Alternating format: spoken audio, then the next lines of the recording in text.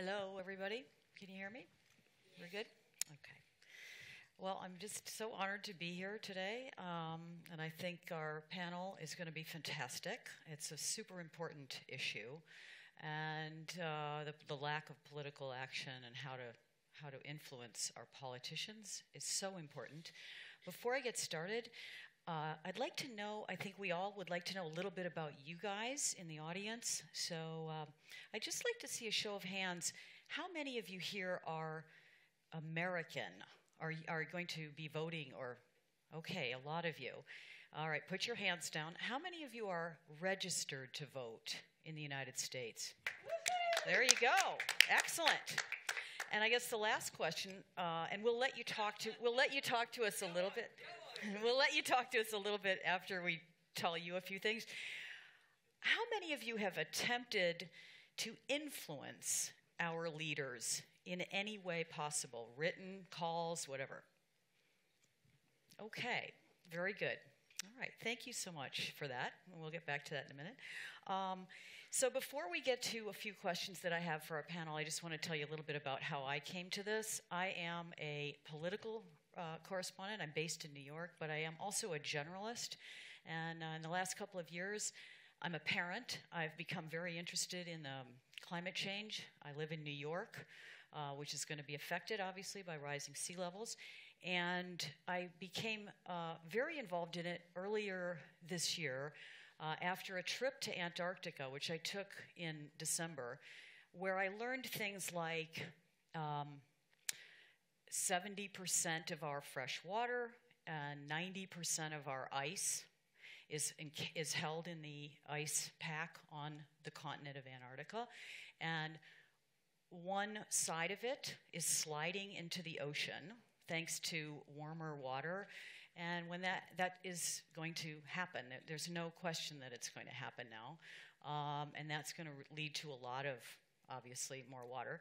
And about a month later, through the vicissitudes of covering national politics, I found myself sitting on the beach in Miami, looking at the ocean and thinking about what I had just learned in Antarctica, and having studied, in order to do this project I was doing down there about politicians and rising sea level, having studied it and noticed that the prediction for Miami is 6-foot sea level rise by the end of the century.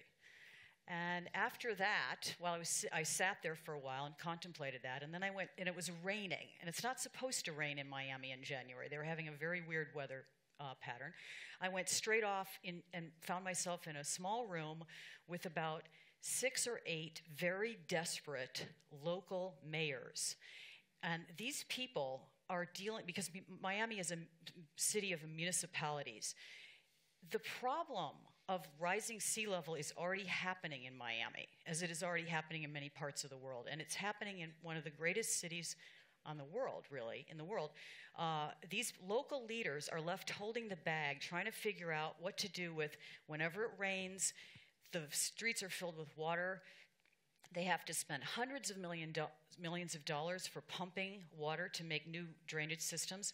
But more than that, they're already talking about moving infrastructure, moving hospitals, and moving people. Now, this conversation is going on in a small room in Miami. Meanwhile, two people from Miami are running for president. Remember, there were 17 Republicans early? 2 of them are from Miami. They were in the process of having debates on, obviously, they're running their fitness for office.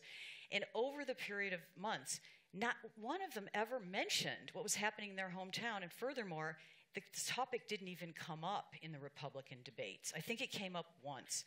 So that experience for me, and I'm an unbiased observer. As a journalist, I'm supposed to be an unbiased observer.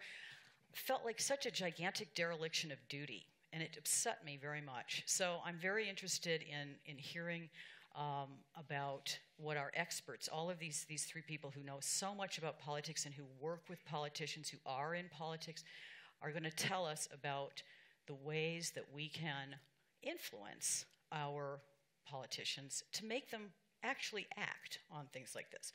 So to begin, I think we've had some introductions. Do you feel like would you like me to tell them a little bit more about each of you? I think I'll just, because Jan, let's just go straight in.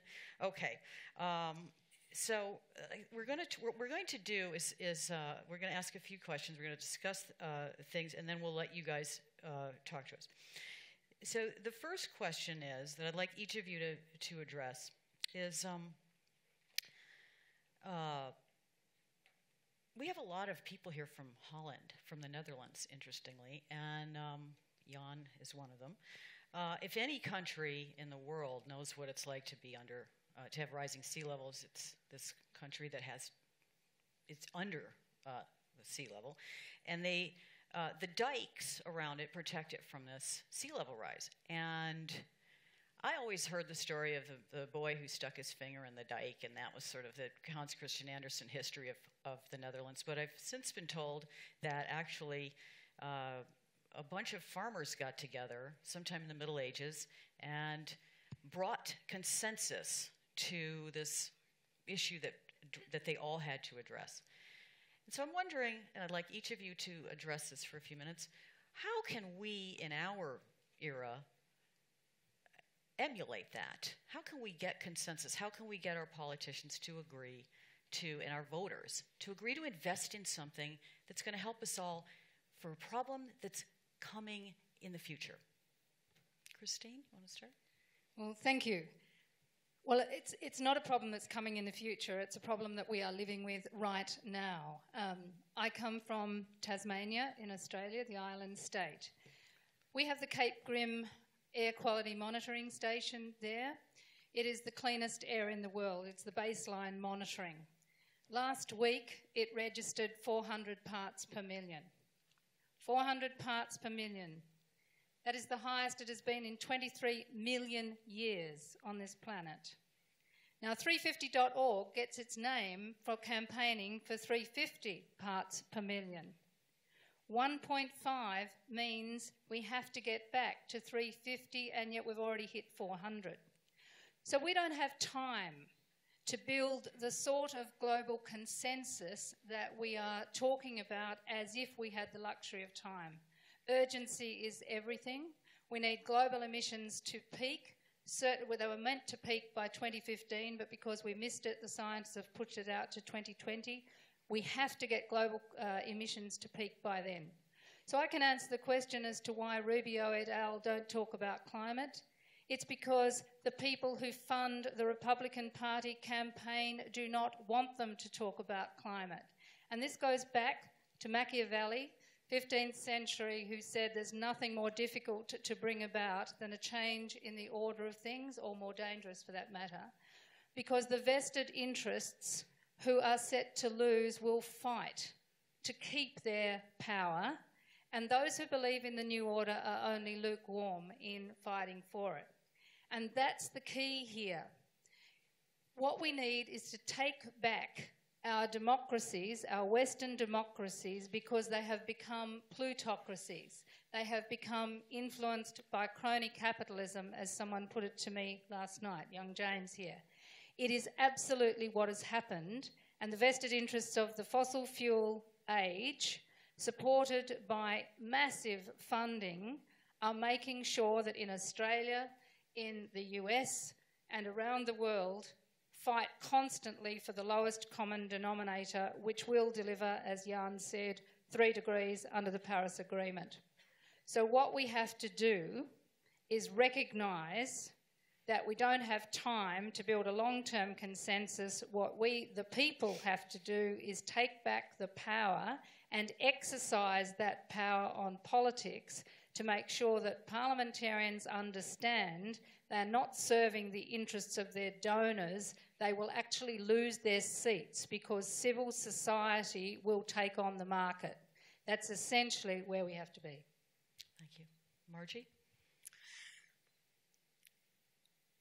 I can't say I don't agree with what you're saying, because I do, but the way I think about this, and Environment America is an organization here in the U.S. that's working to get more and more people involved in the effort to build a cleaner and greener and healthier country. And I believe we do have consensus in the one place that we need it, and that's on the science. The science is crystal clear. 97, 98, even 99% of scientists have told us that. The only scientists who haven't are those who are funded by the fossil fuel industries. So with that consensus, what I believe we really need is a powerful movement. And so how we build that movement is why I came to Tucson today, and I'm so thrilled to be here with you, because I think young people need to be at the vanguard of that movement. What we already have, certainly in the US, and I believe this is true around the world, is the majority of people believe climate change is real and it's happening and humans are responsible for it. And that's good enough to move us in the right direction. On top of that majority support, I think we need three things. One is we need to start building leadership on this issue. So in addition to people getting involved, we need their mayors, we need local businesses, we need priests, and we need rabbis, and we need people who run solar companies, all to help build that consensus for action. And then on top of that, we need great stories. People only act if they really can envision what's happening. And I know this was true for me too. I've worked on this issue for 20 years. But it's only when Superstorm Sandy hit the East Coast, where my family lived a few years ago, and my hometown was wiped out. The boardwalk at Long Beach, which is the center of the city, was gone, that it became personal for me. And so we need the stories so that everyone doesn't have to live through tragedy herself. We can learn from other people's and be motivated by other people's stories. And then the final ingredient is we need deep leadership among activists. And that's where I think young people need to set the stage. And you all are already doing it, so it's our problem, not yours. I mean, young people certainly in this country are more than 75% in support of doing something on climate change. Young people in this country are already taking action on their college campuses, demanding that their colleges divest from fossil fuels. Young people are already at the leadership end of calling for 100% renewables. But where young people in this country still have work to do is at the ballot box. So I'm so psyched that all of you raised your hand as registered voters. If what you do over the next couple of months is help us register everybody else who's eligible to vote and then turn them out at the polls with this as their priority, it's that kind of leadership on top of the stories, on top of the local electeds, on top of the majority of people, on top of the science. That's what we need to solve this problem. Thank you. Jan? I said it already, just one sentence. I asked you to study. Your students very often, or just have studied, continue to study not only what are the consequences of climate change, etc., but also what are the causes. But then analyze the power relations behind it. And let's call a spade a spade.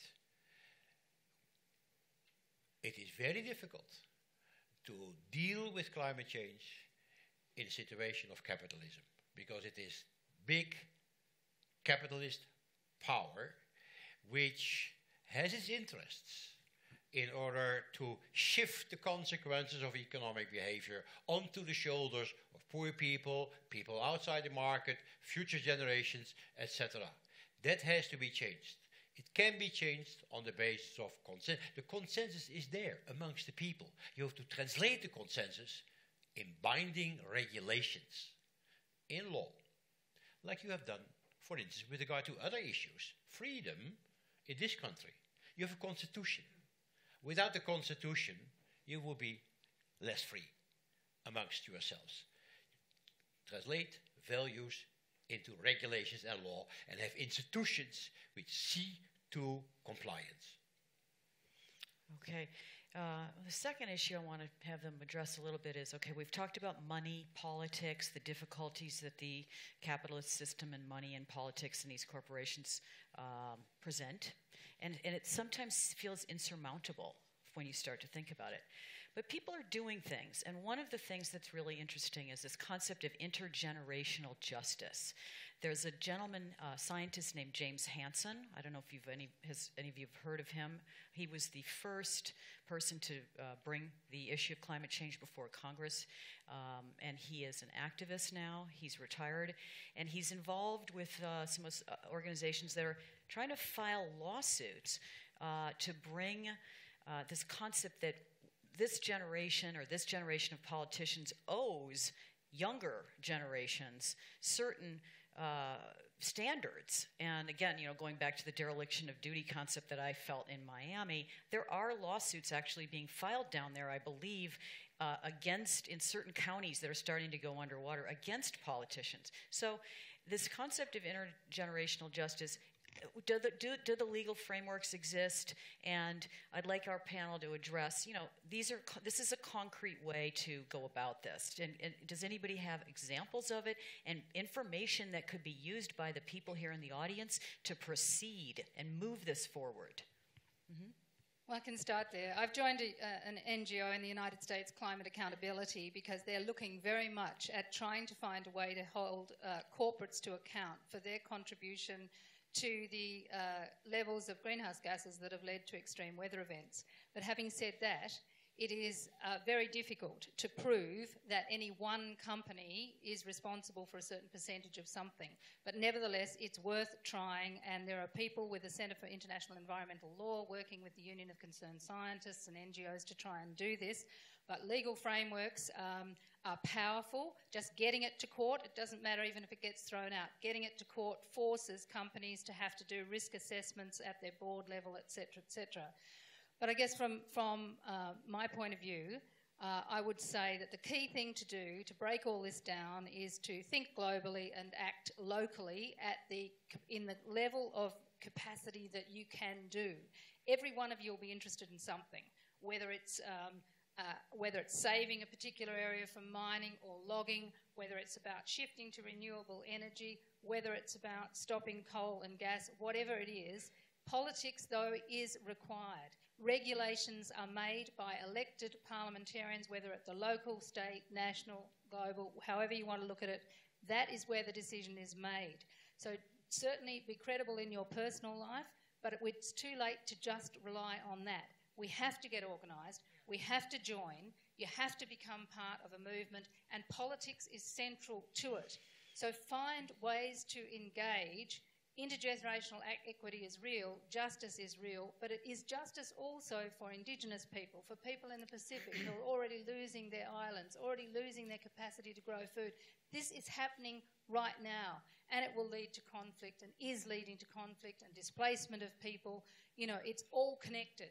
So the key thing for me is find a way to engage and make sure you add your voice to that political outcome. It can be done, it must be done, and an example is Adani in Australia. If that coal mine goes ahead, it would become the 7th biggest emitter in the world if it was a country. That's how big that mine is.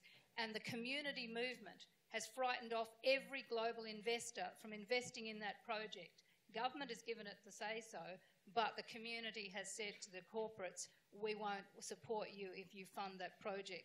So just getting involved at the level you can makes a difference. Margie. Yes, there are legal structures. And in fact, people are using them very efficiently and effectively in this country. Some young people won a lawsuit already on the West Coast, and I live in Massachusetts, where young people also just won a lawsuit that's saying that companies do owe them for their future. Who knows how that will play out? But similarly, I don't think we have time for more and more lawsuits, nor do I think any of you should go to law school. What I think you should do is just do what you can right now together. So our individual actions are really important, and we should all be doing the best we can personally. But these are societal problems, and the only way to move them is as a society. So I think collective action is the most important thing we can do. And I see 2 immediate ways for you to be doing that. One is through politics. We do live in a democracy, and as much as money dominates that, it's still people who turn out at ballot boxes if they turn out. And I assure you, at the local level, we can win.